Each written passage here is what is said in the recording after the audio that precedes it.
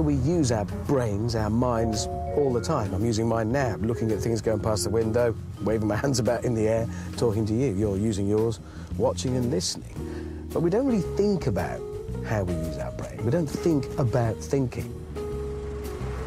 Despite masses of research, we're still a long way from understanding the brain, our minds. Surprisingly, much of what we do actually know has been discovered observing the effect of brain damage. I'm going to spend some time now with Sir Stirling Moss, who's a racing driver of some renown. You'll almost certainly know the name, and if you don't, you will soon. Ladies and gentlemen, Stirling Moss.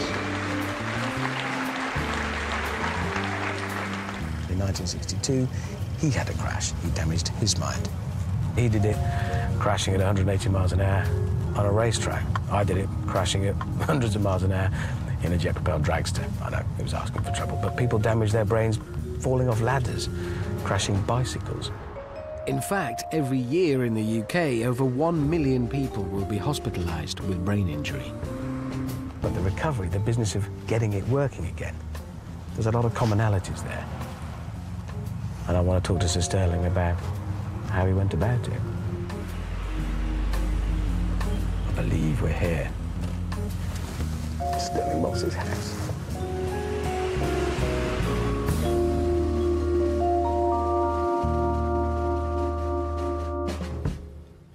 Right, let's go meet a legend. Sir Stirling. Hello, it's Richard Hammond. I'm hanging.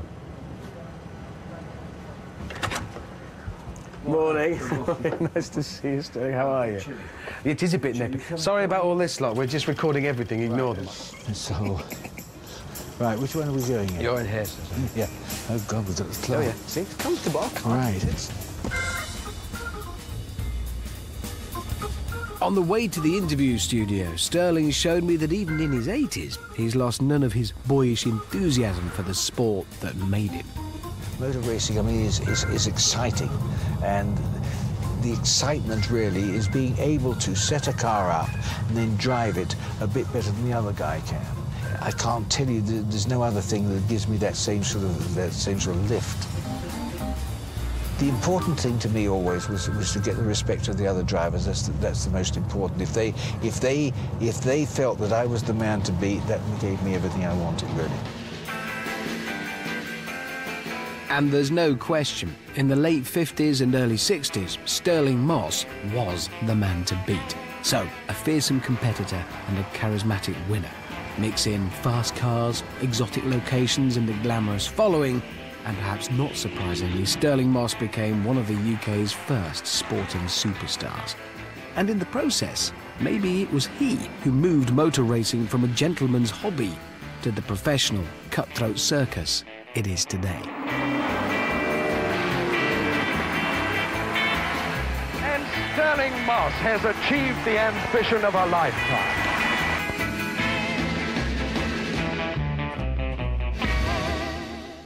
This is the makeup suite. You know when you're bored, when they continue making up around the back of your head. I'll tell you that. Use a bit more. Hello? Pauline, Stirling. You're the Pauline. makeup lady? Yes. Good. Let's put Please, this you in. go first. I'll sit here and annoy you. Hey, what have you got there? Do you want some fibre lift protective volumizer? Oh, great. Yeah, I'm a big fan of that. Do you eat that or put it on? I've no idea. She's got a lot of work to do there to repair up there. I wish you'd let me do your makeup. It'd be I'd like to feel your hands on my If you head. actually, if you actually didn't look in the mirror until afterwards. Should we change places, Pauline? Yes, please. Right, I'll take this chair. Why does he get the manly just slap it on his balding pate? There you go, that's that big mechanical makeup. She doesn't go around she doesn't go around the back of your head to finish the makeup. Well, it'll get stuck in there. Huh? Yeah. If I give you mine, will you clean them for me?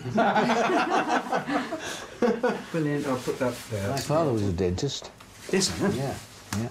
So you lost, and that was an early shunt, wasn't it? Yeah, that was a wheel came off in Naples. That night my father flew me home and 2 knocked out and 2 broke. And so he pulled the other 2 out right then and there. So how old were you when that came out? 19. Oh, well then any 19-year-old man losing those teeth is going to feel... Yeah. And pretty difficult with girls, you know, Especially big with gap. girls. extracurricular determination, Exactly. it would have stood in your way. Luckily, my father was a good dentist, so they matched. Right, we should go and sit down in our little room. Look at that. God, It's magnificent, isn't it? isn't that fantastic? Only the best for you, look. My God. It's huge. It's Afternoon, everybody.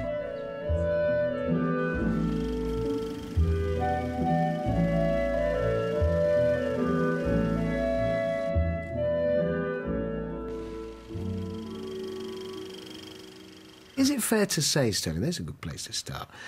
Is it fair to say that you've always considered the reason for your immense success as a racing driver and accolades as the greatest ever, it is down to this as much as anything else? It's down to what's in there. Yes, because that controls everything. I mean, one has to realise that one's brain is what tells you to move your finger. I mean, it's as simple as that. Therefore, that brain is telling you how much to turn in, when to feather off, when to put the foot down. So therefore, it has to be, yeah. But why is your brain able to do that better than another man's brain? Is it a better brain, or is it a particular type of brain? I think it's a particular type. I think you take what you've got and then you try to improve on it. So is it then a result of a crude experience, perhaps beyond simply racing? Is it a combination of experiences outside your boxing, the competition? I know you had a tough time at one of your schools. Did all these inform you as a man that's part of it? I think the way you're composed, which comes from the life you have led and the way you've been brought up, I think all those things obviously help. I think the fact that I was sympathetic towards what motor racing was because of my father and my mother being in there, I think gave me a leg up. Both of Stirling's parents were into motorsport. His dad was known as the racing dentist, because he was a dentist and he raced. Winning and being brave was instilled in Moss at an early age, whether on a horse or in a boxing ring, aged 4. My father would put me into the thing, you know, of 4-year-old boxing. I went in there and I wanted to win. I don't want to just be beaten around. I want to win. That's what I'm there for. Whether I like boxing or not is irrelevant. What I want to do is beat the man I'm against. Spotting Stirling's competitive streak, his father let the 18-year-old loose in a race car. He won his first competitive drive, and right there began a lifetime's craving for the danger of racing and the joy of winning. For the Moroccan Grand Prix of 1958 goes to Stirling Moss. I mean, I love motor racing. I love the sport. I like the dangers and important. I mean, when you're a kid, I mean, I was racing because I liked the danger. The danger was something that made it really important. It's something, if I make a mistake, this is serious. And somehow that increased my pleasure of being able to race. I mean, if I could go into a corner and come out 1 yard or 5 feet or something ahead of the man behind, or gain that much, I'd feel like $1 million. Our brains have a reward pathway, evolved to encourage beneficial actions like eating, sex, or winning. Victory triggers Stirling's brain to release a feel-good chemical called dopamine. The sense of satisfaction and well-being motivates the desire to do it again. For top racers like Moss, the pleasure of winning is amplified by the adrenaline-type rush of risking death. And in the 50s and 60s, death was often just around the corner.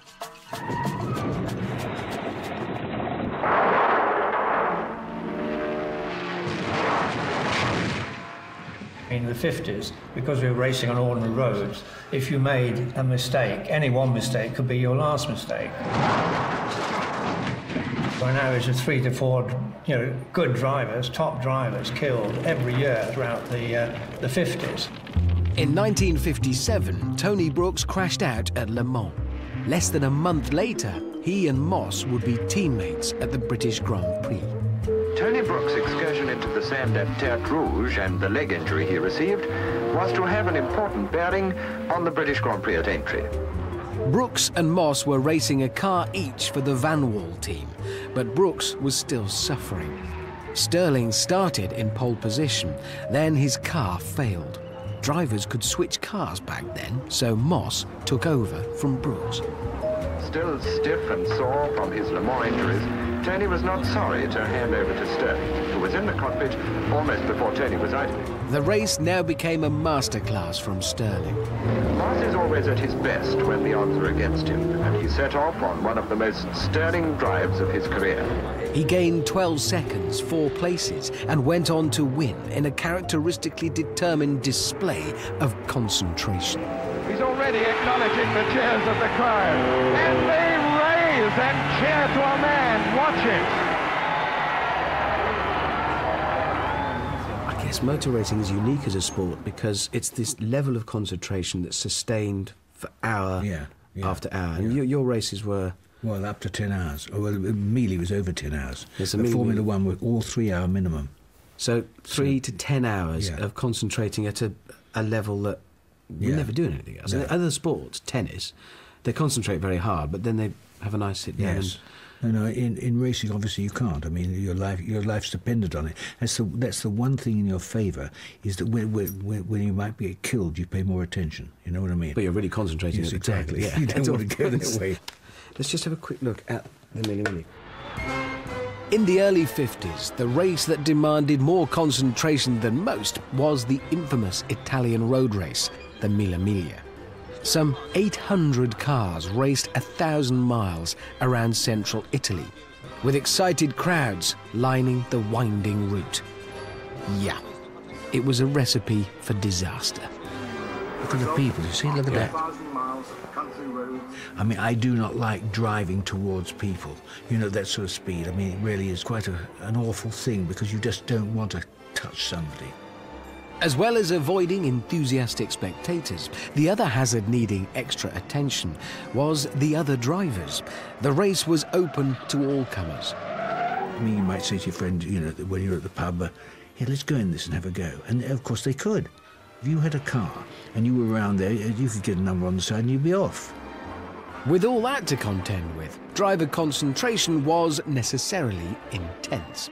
In the 1955 race, Stirling's extraordinary ability to concentrate created an unusual problem. On this concentration point, the story runs that when in the Mille Miglia, they were attempting to have a system whereby you could communicate with your co-driver through headphones. This is quite technologically advanced at the time, I imagine. Yeah, but that didn't work. We tried that out, and I was speaking to somebody long after that, and they said, when you're really concentrating, you don't feel pain, and you don't hear things. I mean, it's what you see. So he said, it just wouldn't work. When concentrating, the higher reasoning part of the brain, the frontal cortex, diverts attention to those inputs demanding the most thought, the most effort. The effect is to ignore other inputs. You know, men can only do one thing at a time, that kind of thing. Well, it's medical, that's the way our brains work. Moss was concentrating so much on the road ahead that his brain was blanking out the sounds around him. He was even deaf to the instructions of his navigator, Dennis Jenkinson, Jenks, who was in the seat right beside him. You came up with a solution, didn't you, to the problem of you couldn't hear because your brain zoned it out? Yeah, we had this thing of the gadget. We had this thing we called a toilet roll, which I think you've got there. Yeah. Now, on that was Jenks's information pad. As we went along, he would just wind this on, and you see whatever it is, something flat out. He would interpret that into hand signals. If he wanted me to go slower, he'd like this slower, and then he'd speed it up however much more he wanted me to slow. And this wasn't necessarily because of the noise, which was tremendous, I should imagine, but it's just because your brain had prioritised visual, was all it was interested in. Exactly. And I could see him in the corner of my eye. I'm concentrating down the road, but I could see his signals because he put his hand far enough forward I could see it.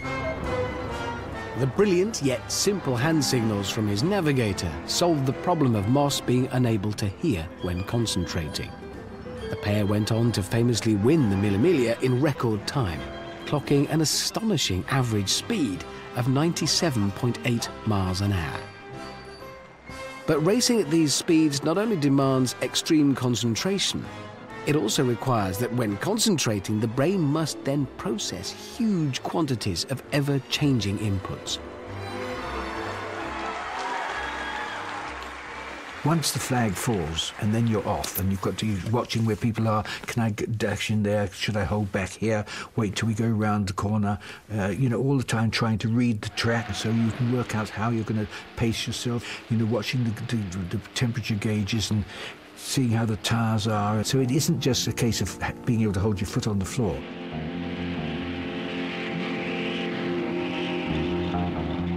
This racing brain that's able to compute lots of data very quickly is a characteristic of all top drivers, both in Stirling's era and today. Professor Sid Watkins is motor racing's best-known neurosurgeon and remains astonished by how a driver's brain processes the mass of information that bombards it. I make a lot of jokes about, you know, what was the neurosurgeon doing around racing drivers, because they've obviously got no brain. But in fact, they are a very highly intelligent group. They take all the data that's coming into them from the body, from the way the head is moving on the neck, and their computers come out with the right solution. I do have first-hand experience of this need for high-speed data processing in a race car, and I can safely say it's just like Sid tells it, and I can't do it.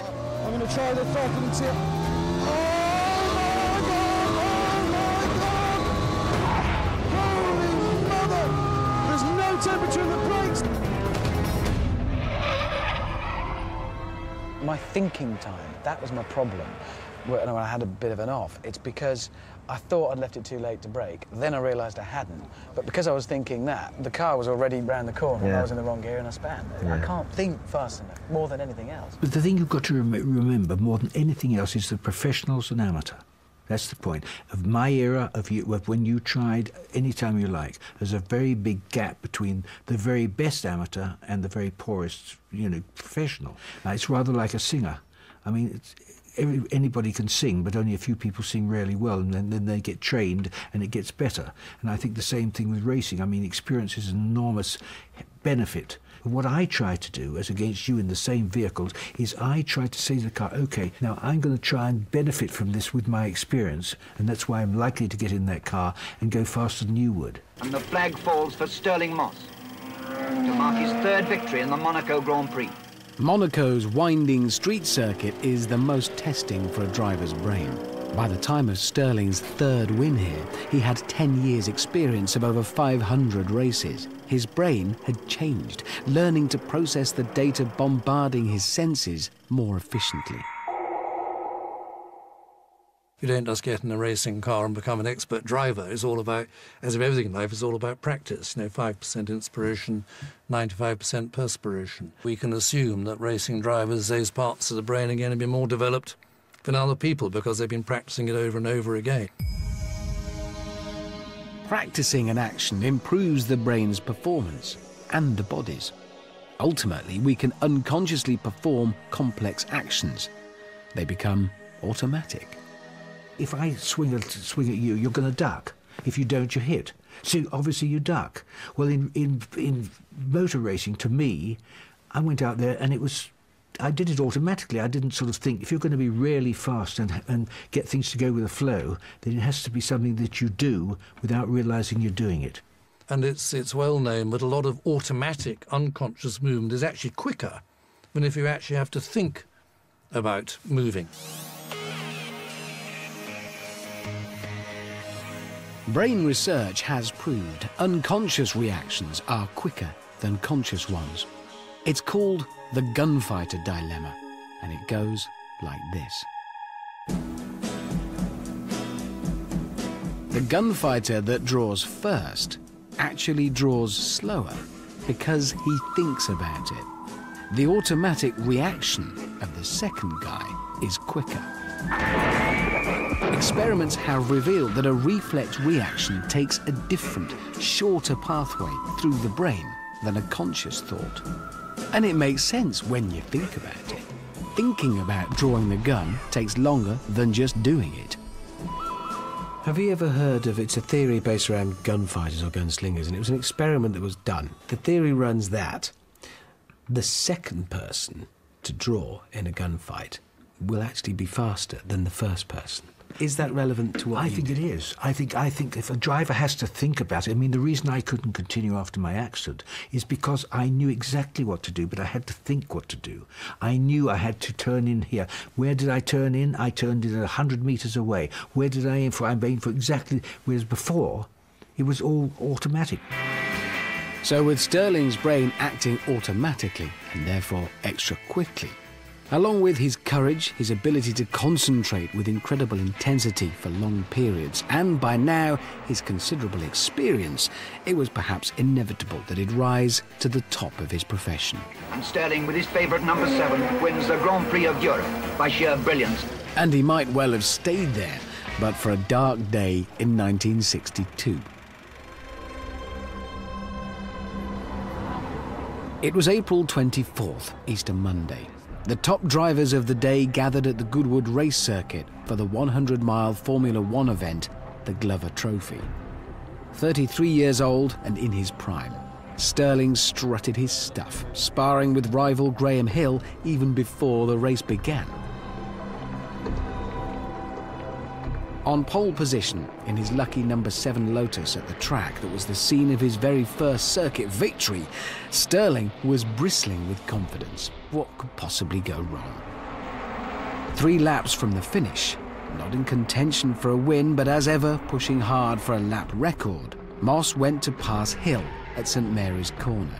Going around 100 miles an hour, he left the track and ended up smashing head first into the banking.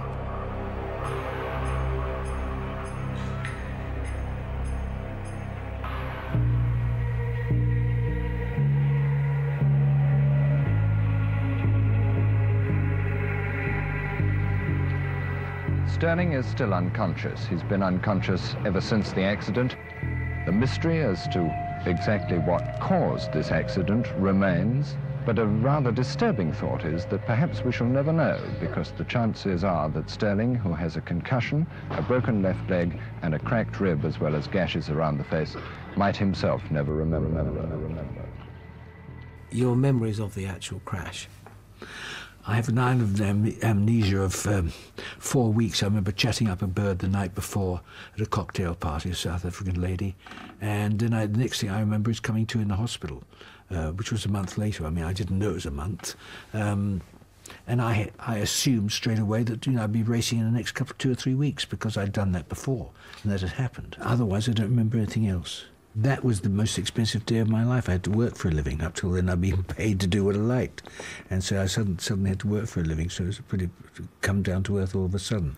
So although you can't remember exactly what happened, there was press coverage about it, and there are some staggering photographs, if we can find them in here, of you at the time. They're here. Yeah. So this is immediately after it had happened. Yes, and the interesting thing there, although I was unconscious, I'm actually holding that nurse's hand. Mm. I mean, you can see I'm gripping it rather than just having it out. When they got there, did they think he's had it? Well, I reckon they did, because I was cramped up and the whole front was smashed in, as you can see. Look, see, that is actually before that, because they've obviously just arrived, haven't they? They haven't pulled my head back. I've got a steering wheel. We can see it. And this is the wheel, and we'll get it up the right way. So that's the way I'd be driving, because I'd like this on the thumbs on there. And then my head obviously went forward because no seat belts. Which is amazing, actually. I wasn't thrown out. But anyway, I went like that. And that obviously struck my head. So that was straight impact. My head, yes, and my brain would have gone bum like that, when that happened. And, that was it. So what do you now know did happen in the crash? Well, I know I went into the bank, I suppose that's the biggest thing. But I was coming up, actually, Graham Hill was in front of me. Stirling Moss was following me through Forewater, a very fast right-hander on the back leg of the circuit. And I was a lap behind because I had to stop for a gearbox, so I was trying to unlap myself. We were doing about 140 miles an hour and approaching a right-hander leading into St Mary's. And I came up, and Graham was on the right. At this point, we slow from 140 to 110, brake, and drop a gear from 5th to 4th. And I think they probably gave him a flag saying, look, somebody's going to pass you. I think he may have gone like this because you acknowledge the flag usually, or I did certainly. I was on the outside of the circuit when I saw Stirling's car out of the corner of my eye on my left with the outside two wheels on the grass. I probably saw him do this, thinking that he said, right, pass me here, because he was on a narrow line, and normally Graham was one of those drivers who went quite wide, took a wide entrance. I immediately backed off and saw that he was in great trouble and watched his progress across the grass towards the bank. See, there's Graham Hill's line. I would have gone onto the grass. The grass was damp, and of course, that was all over. Then I went straight into the bank and, you know, crashed the car. And I noticed that there were flames coming out of the exhaust pipe, which I thought was rather strange at the time. And half an hour went by, and we still didn't have any news. And the first news we got was when it came over the tannoy that he'd had this accident and was being cut out of the car. And of course, we were shocked, and we waited around until we knew what was happening. And he was taken off in the ambulance, and somebody drove me to hospital. And then the long vigil started. Of course, following your crash, there's lots of photographs of it, but there wasn't really straight footage of it. No, it was all from the side. Because when I did mine, of course, it was being filmed for the television, so that I have got footage of mine, which I'd like to see that. I can have a look at. We did show this on the telly, and we wondered whether to, but do you know the honest truth? Why we did it was because it's interesting. Yes, and because I figured if just one person watching, one 17-year-old kid thinks, crikey, things can go wrong in the world of television, even in our silly, controlled world. They can go wrong in real life. Maybe he'll think twice before going around a corner and think maybe there will be a tractor with a baling spike coming around the other way, so I'll be careful. Now, should have seen the palaver when the medics let me watch this for the first time. Bloody hellfire. That's a jet engine. Well, that was the first run.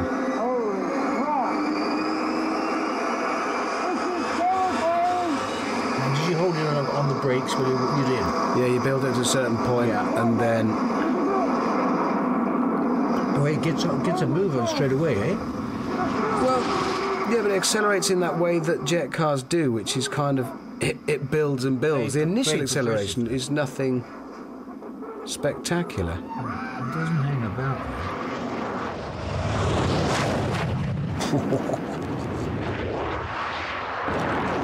Now, when you put that chute out, how much does it actually stop you? Do you really feel a big G? It's about minus 3.5 G. Oh, is it? Proper it is. But it's quite gentle and it's constant, and then it drops off. Oh, yes! I'm so alive! 4 months after my accident, I returned to the Top Gear studio. I talked about my early runs in the jet car, and then the crash itself. And we had the runway until 5:30, and... It is strange watching yourself when you know you were unwell. Because watching me there, then, talk, I don't remember that. I don't remember sitting at all. Don't you? No, not even slightly. But I know that I wasn't very well then.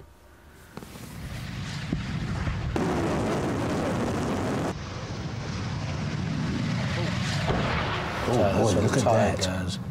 Sure. And that's the point where it goes on. That's when I was gone, I thought.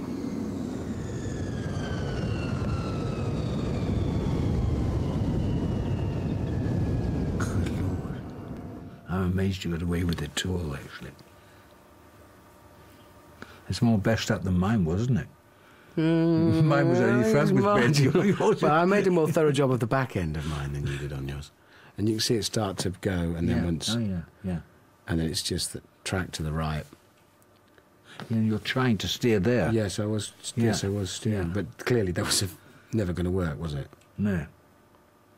But now tell me, when the tire started to go, that must have given you notice, my God, something's up. I can't remember. I can remember... The problem is you don't know, do you, how much your brain reconstructs after the accident. You said a couple of things that you thought you'd maybe thought of after the event. Sure, yes. But in the versions of it that ran through my mind when I was kind of in hospital, in and out of consciousness, there was a real sense of fighting something, which was when steering was going on. And I think there was a degree of steering as the tyre fell apart. Yeah. But then when it burst,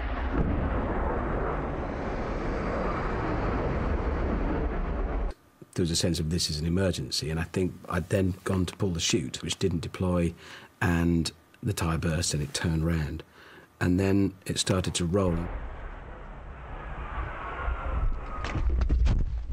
As the car achieved that sort of angle, I just thought, well, this is it. What I don't get is, why did the chute not go? I don't know. And they never found out? No. But it didn't deploy, possibly because the car was sideways, and the chute is designed by a drogue to pull it out that way, and it kind of wouldn't.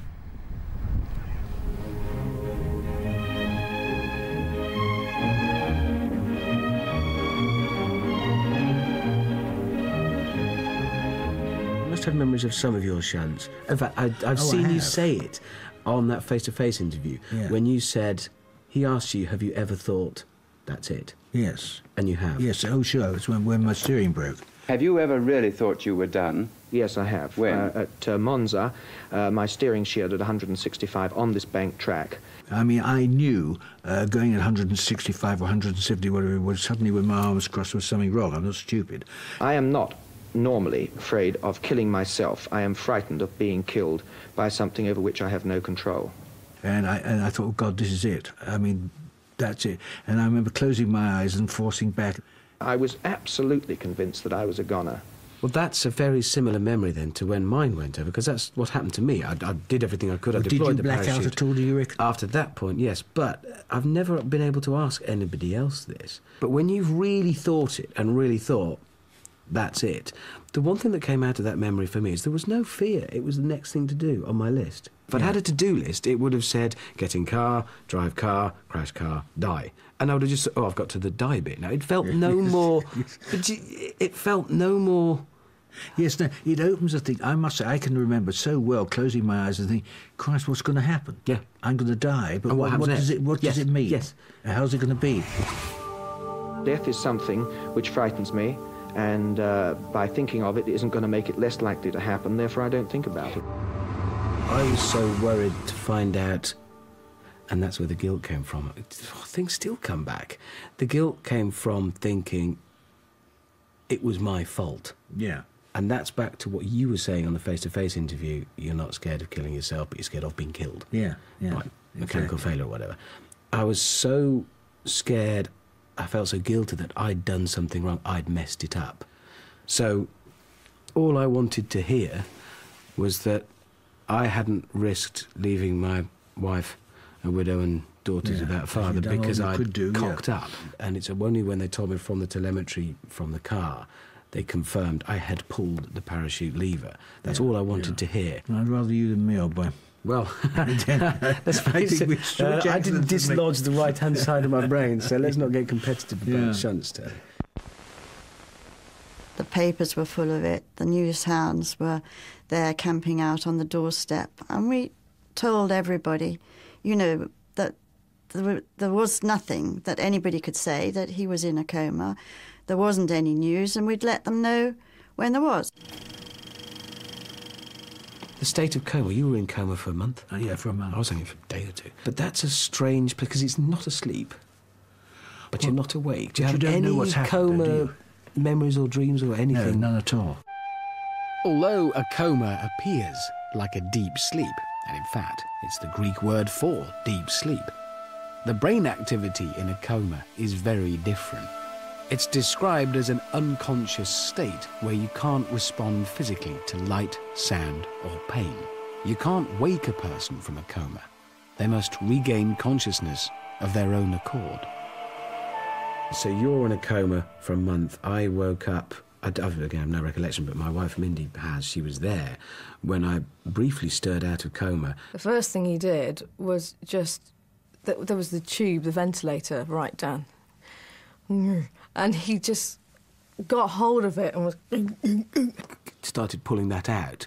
just fighting off intervention. There was nobody in the room then, presumably? Yeah, there were, my wife and all the medics were, but I was there. fighting them off at the same time I was trying to pull it out. And I looked at the guy and said, well, what happens now?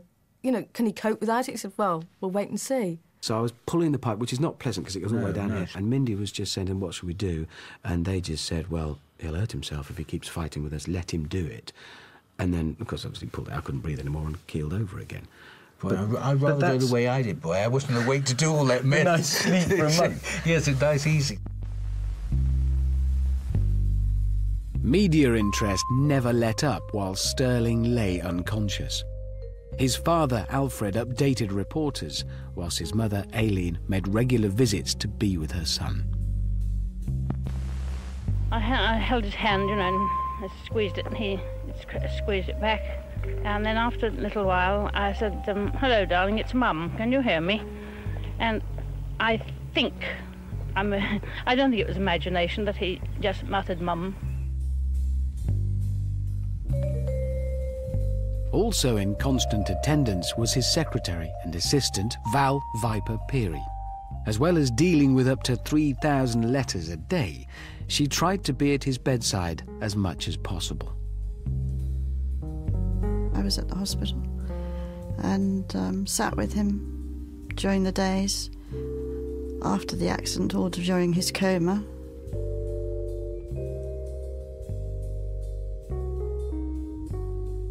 You sit there and you were told to talk to him to try to bring him out of the coma.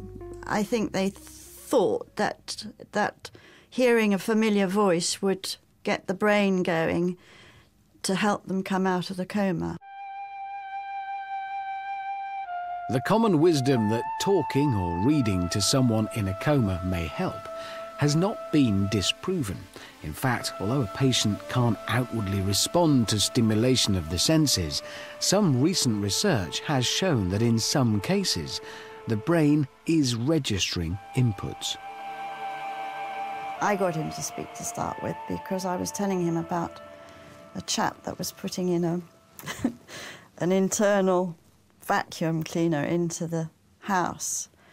And this chap was not terribly good. And I was regaling Stirling with the latest ongoings of the house and what this chap had been up to. And I said, and you know, he's a real bastard.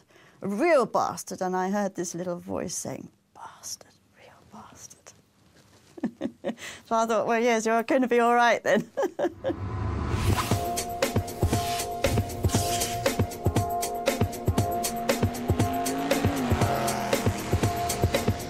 What is your actual first memory coming out? I'm very well. You'd been coma for weeks and weeks and weeks. Yeah, I was in a coma for 4 weeks. The first thing I remember is waking up and seeing all the flowers in there and facetiously saying they must have thought I was going to die, and which of course was pretty near the mark. They did, yeah. I hadn't realised that at the time. My best friend was there, and I remember lifting my arm like this. He said, "What are you doing that for?" And I said, well, David, in case you didn't know, I had an accident, 4 weeks ago, and I broke my arm. He said, no, you didn't. He said, that's because you banged your head. I said, don't be ridiculous.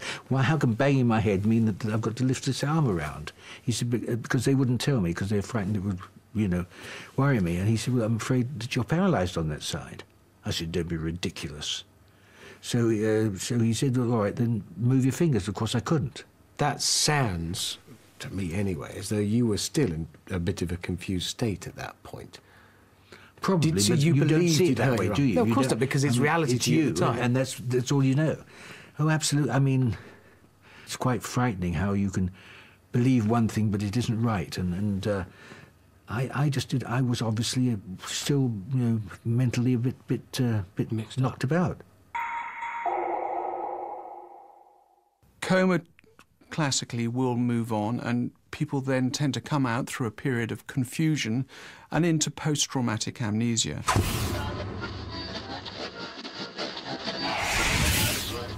Memory is no one structure. Memory is part of an integral system that goes throughout the brain. And of course, memory is what we judge ourselves by. That is where we are in life. That is what happened a few minutes ago. That is what we're worth. That is who we love. That is what is going on. It is very integral to our souls.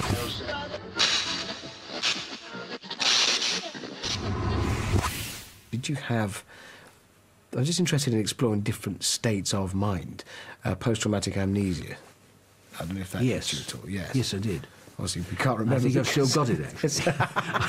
I think now it's age-oriented. That's called being 80, I think. I think that's the problem now, but yes, certainly I did. Oh, terrible. Yeah. I mean, I'd met this stunning girl, and I didn't know where we got to in our relationship. And so I met her after, and I more or less said to her, I had to say to her, how far have we gone, if you know what I mean? Which is a pretty difficult place to be, because I just could not remember. But that's when it becomes alarming for the people around you. When people, my wife would come and sit with me, and at first I'd denied that she was my wife because apparently I said my wife's French. Oh, really? Tricky. I don't know why. He said to me when he came round, probably should go because my wife will be here soon. I said, I'm your wife. And he went, no, you're not, my wife's French. But she never said, we have a happy, loving relationship, because she didn't want to plant... She never wanted years down the road to think, hang on, he only thinks that because I planted that seed in his head when he's vulnerable. Yeah. The difficulty is that our memories can be biased, and we start to incorporate those other people's representations into our own feelings of what is true.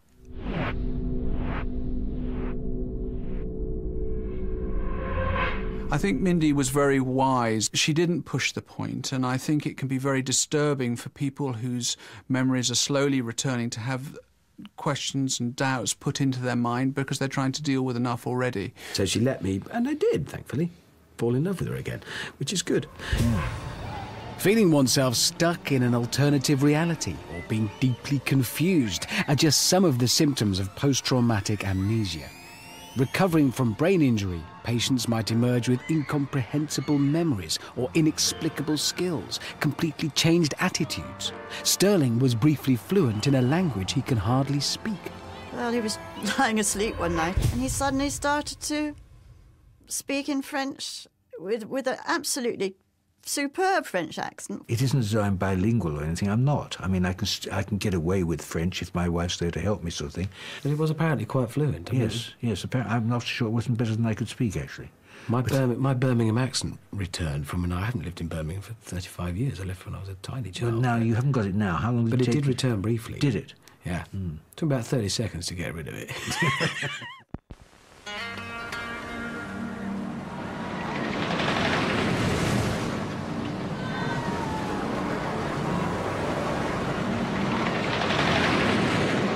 The whole of brain injury recovery is a roller coaster.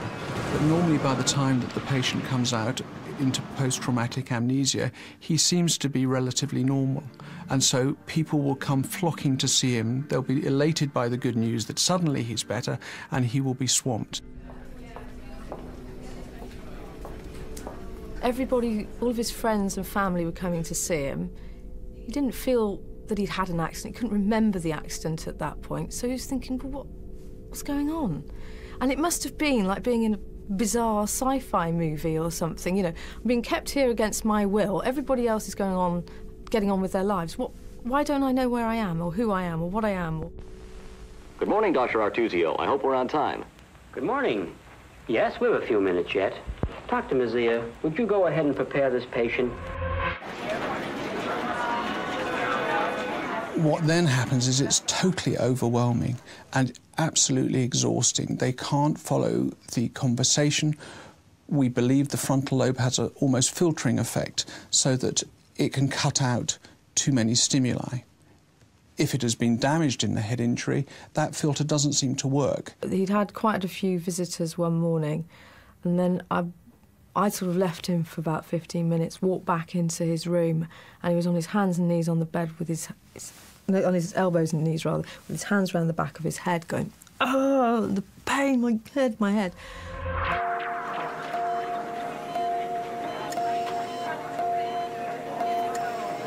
They feel like they're going crazy. They feel like their brain is not working, and it just, unfortunately, further hinders their progress because they have this crisis of confidence. The threatening clouds, which have been there all the morning, turned this afternoon into rain. Rain which obviously is going to slow the practice times enormously, as we see Graham Hill in the BRM. I don't think that he really realised how bad he was. And it wasn't until he saw the first race, which I think was Monaco after that, on television, that he asked for a car. And he wanted to go there. He was a little bit pathetic to start with, you know, because, oh, I want to go there. Can I go there? No, you're not capable of doing it. Oh, I can. But also of driver. A test, and there's Graham Hill coming into the pits. Obviously something not quite right, or he may feel, and justifiably so, that with these wet... One of the difficulties during recovery from frontal lobe can be a lack of insight. Patients seem to almost have a physical centre somewhere within that part of the lobe that enables them to self-regulate and work out what they can and can't do. How long do you think this is going to take? There's talk of you being back to racing in practically no time at all. Well, the doctors are better qualified to answer, but I reckon it may take a month before I'm allowed to go off, you know, to get fit, and maybe a month getting fit, and then straighten the car. Are you going to try and persuade him to stop racing after this? I shall ask him, yes. I haven't before, but this time I shall, definitely. What is so often difficult is a patient is desperate to get back and prove themselves well again, and they can have totally unrealistic expectations as to what is possible. Stirling, your doctors have been quoted today as saying that you're still very weak. How do you feel yourself? Well, there are weaknesses, of course, down this left side. I mean, this arm is not as strong as this one, but I feel all right. I feel very well, in fact. How soon do you think you'll be back on the track again? Well, that depends on the doctors, quite honestly, but I think I'll be back in time for the British Grand Prix, which is the middle of July, about a month. You reach a point when you think, I'm fixed, I'm better, and then a month goes by, and you look back over the previous month and think, I wasn't better then, was I? Now I am. Yeah, and then another month goes by and you think, I was still a bit wonky. Yeah, but I had the paralysis to help me, if you like. Because it's a physical manifestation. Because it was there for, you know, another 6 months. And so I think the fact that I obviously was not right, and I knew I wasn't right until I got rid of that problem. But the danger there is that was only one manifestation of the problems that you had. Did you immediately then think, that's it, I'm fixed? No. No, because I went and tried myself out with a car to see if I could race again, and the answer was no. And I'm the only person who could make that. And the decision of having to say no to myself and make it that I'm not going to do it caused an enormous change in my life. Just what made you decide finally to retire from racing? Well, I went out today to Goodwood, where I had the crash, it so happens, with a racing sports car, and did about 45 minutes of lapping. And while I was doing that, I decided that I would be foolish to continue because I had lost certain things that I took for granted, such as my dexterity, my concentration, and, you know, many things happened that normally I wouldn't even think about, and today I had to think about doing them. Do you remember that drive when you decided? Yes. Yeah, I do, because it was very, very depressing. I tried not to show the depression, but you know, realising that this was the only decision I could make, which was obvious to me because I knew if I went back to racing, I'd either kill myself or kill somebody else. So it was not a difficult decision to make because it's something that had to be intuitive, and it was no longer intuitive. Now, although apparently fully recovered to normal health, Stirling Moss has made the decision to race no more.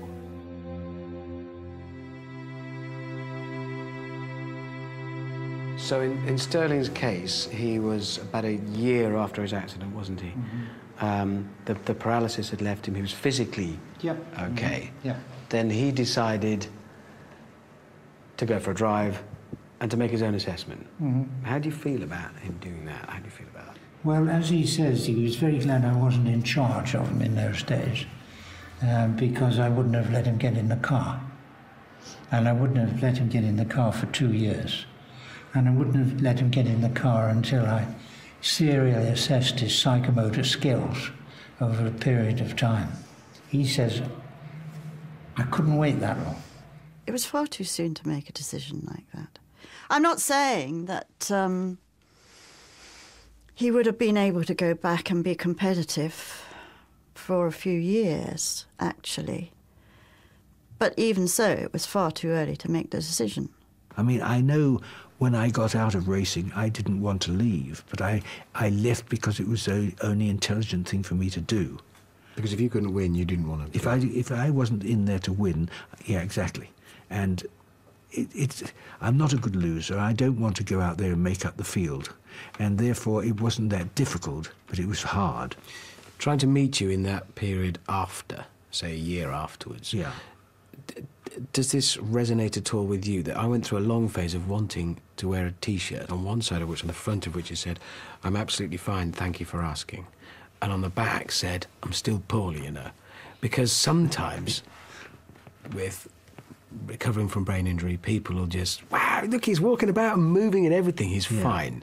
As they would with you, because by then, you're physically fixed. Yes. Still the same robust soul you were when you hit the bank. Your T-shirt, the equivalent of mine, that would say on the front, "I'm absolutely fine, thank you, and lucky." On the back, I think I'd had on my back, but I'm lost. You see, I reckon I wasn't doing what I wanted to do, therefore my life is not at the moment complete. You know, that was it. That was the end of it. But what had changed? Was it your ability to control your arms? Was it what had actually changed? No, what had changed is what I used to do was automatic. Now was a conscious thought. Everything had to be thought out. It was no longer what my life was. I was no longer could I write a piece of prose that was really worth reading. You know what I mean? And so therefore I had changed. I mean, my life had been changed, and I obviously along with it.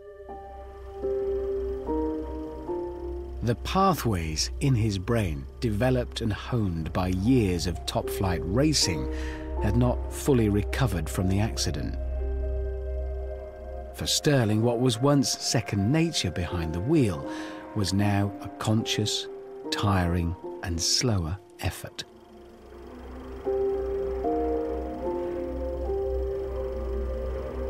These days, what we try to do is we try to ensure that people only have positive experiences, because the risk of a setback is so overwhelming in head injury because it seems to affect their very entity. You see, when can you go back? And he couldn't have been an also-ran, and he wouldn't have wanted to tarnish his image, ever. Stirling led across the line to win his first Grand Prix and to go down in history as the first British driver to win this event. And I'm going from being one of the most successful drivers at the top of my form, and now suddenly all that I had worked for was taken away, and I had to then start building up another life which was away from that. Forget that. I mustn't look at that anymore. I've got to build an entirely new life. I had nothing. The only thing I had was my name. The new 2-litre Renault 20 is equipped with centralized door locking, adjustable headlights, electric windows. In fact, more luxury features as standard than any car in its class. Oh, and of course, a powerful new 2-litre engine. Who do you think you are? Stirling Moss? His name still sells today, even though he never made a successful comeback. But a little of the old racing moss can perhaps be glimpsed at vintage car rallies, which he loves. So this DVD is from '92, and this is you in the rerun of the Mille Miglia. Right, so this is behind the wheel. 43 years later. Yeah. What the f***? Why didn't you tell me then, you brat? Language. Straight in, no mercy. Terrible. Put it on your head and then put it on. You're back in business here. You're driving the same route, the same car. Yeah. Shouting at your co-driver. Who is that Stirling Moss? Yeah, well, that's the modern one because you know, it isn't a race. If it hadn't been a race, then obviously I'd be very upset. In this one, I was a bit frustrated. 3:20, 3 kilometres 20. No, not the kilometres, the minutes, you Oh, God. It is two men arguing in a car. So there you are, doing what you do. I know it's not in a race situation, but seriously, try and tell me, rummage about in there. There will be some emotions going on, because I know even you feel emotions. What were you feeling when you're behind the wheel of that car again, when you're doing things like that? Frustrated. I mean, the Mealy Mealy now, of course, is not like it was at all. It's not a speed event. But to go and, you know, make mistakes as we were doing was very frustrating, quite frankly. And I can't contain myself that well. I am somebody who says what I think, which I shouldn't do quite often. And so I'm a bit embarrassed at it, actually. I think the world will forgive you saying what you think, Stirling. Well. And then you cross the line and you pretty much nail it on time. You're absolutely bang on. How did that feel? Luck. We were ill-prepared and we were very lucky. As simple as that. Lucky is such an interesting word in this context, because I'll guarantee you've been told how lucky you are to be many, many, many times. Oh, yeah. But lucky? World's greatest racing driver can't race anymore? It's not luck, it's bad luck, isn't it? Yeah, I'm told I'm lucky all the time. I'd be a hell of a lot luckier if the tyre hadn't blown at 300 miles an hour. Yes, quite. That's unlucky, if you ask me. Do you think you got over yours completely? I always think that, and then a year goes by and you look back and think, do you know what, I hadn't. I met somebody yesterday who I haven't seen for a year, who said straight away, big difference. Oh, really? Yeah, I think it's a very, very long road because we're not hardwired, are we? There's not a load of wires and flashing lights in there. It's a hideously complicated beast in there, made up of experiences and tendencies and inclinations. And it takes a long time to build it, and if you mix it up as heavily and strongly as we did, and as a lot of people do, then I think it takes a commensurately long time to settle back down and reroute itself. Yes. I find it a bit frightening. Yes, it's frightening. It's frightening because it's something we can't control. We can't control our brain. Our brain controls us, doesn't it? I said at the start of this programme that much of what we know about the brain was learned from observing what happens when someone damages it. But it's not just medical science that learns. Stirling and I have learned a lot about our own brains as a result of damaging them. OK, so Stirling felt he couldn't react as quickly behind the wheel and he gave up racing. But it hasn't stopped him continuing to be a much-loved, respected and admired character in the racing world about which he's still so passionate. Welcome to the inaugural Motorsport Hall of Fame. Is this where we're meant to be? That's right, sir. Oh, good. What time should we be here? You're absolutely on time, sir. Sir Jackie Stewart and Sir Stirling Moss.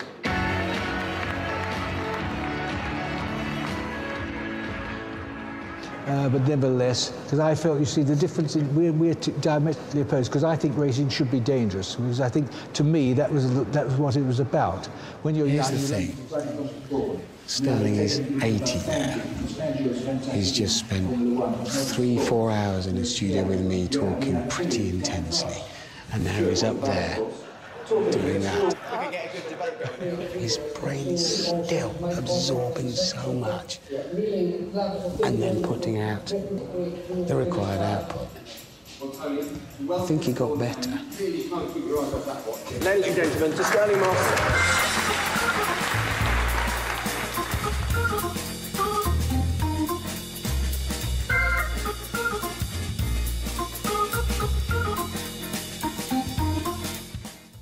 Coming up next this evening, how the Motoring magazine programme has almost taken over telly in a few moments with The Car Show. And then at 9 this evening, we're back in the heart of horror with the final part of Mark Gatiss' History of Horror. Stay with us.